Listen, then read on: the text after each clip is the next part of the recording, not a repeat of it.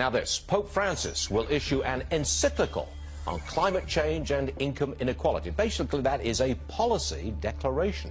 And if you look at the way the Pope addresses climate change, very similar, if not identical, to President Obama. All rise, Judge Andrew Napolitano. I don't know if he's going to compel Catholics to a certain agreement with him. He really doesn't have the authority to do that.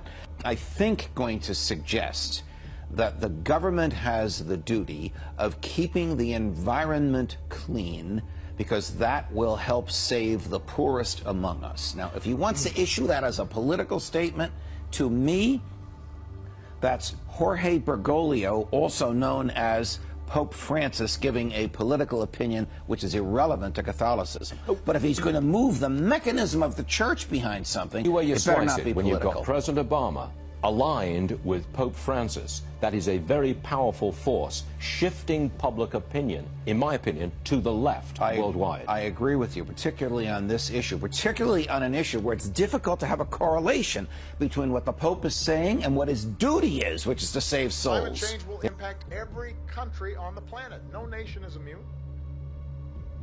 So I'm here today to say that climate change constitutes a serious threat to global security, an immediate risk to our national security.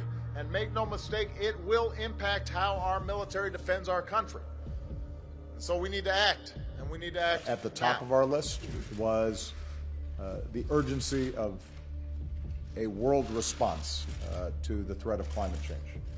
And the Secretary General has been a consistent champion of a concerted, unified global response to the issue.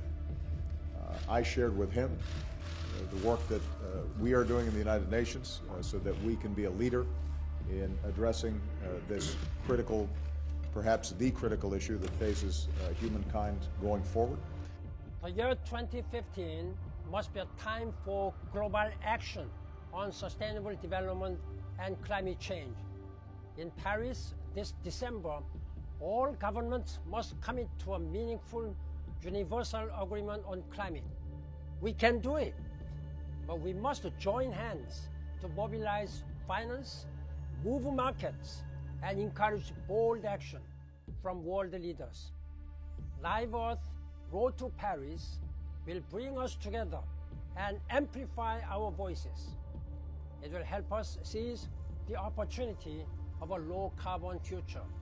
We all have a role to play in building a more peaceful, prosperous, and sustainable world for ourselves and for our children.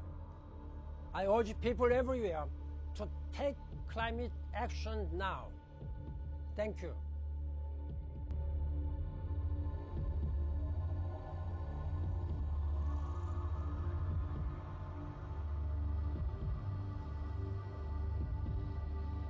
We are here all together because we know that the world needs to fight climate change with much, much greater seriousness. Taking action now will not only solve the problem of protecting the planet, but it will be a tremendous boost for economy. We've got to tackle the issue of carbon pricing. In other words, if you use carbon tax, if you use various tax mechanisms to raise revenue and reallocate intelligently, you do well for the ecology. I urge political leaders of the world to prioritize their resources and their political energy on climate change. Climate change is a defining issue of our times and existential threat to our life and development. We have to address this issue immediately.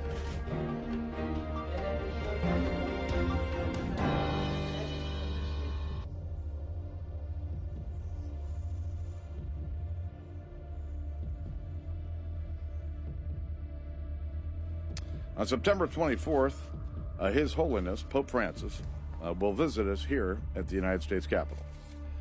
That day, His Holiness will be the first Pope in our history to address a joint session of Congress. We're humbled that the Holy Father has accepted our invitation and certainly look forward to receiving his message on behalf of the American people.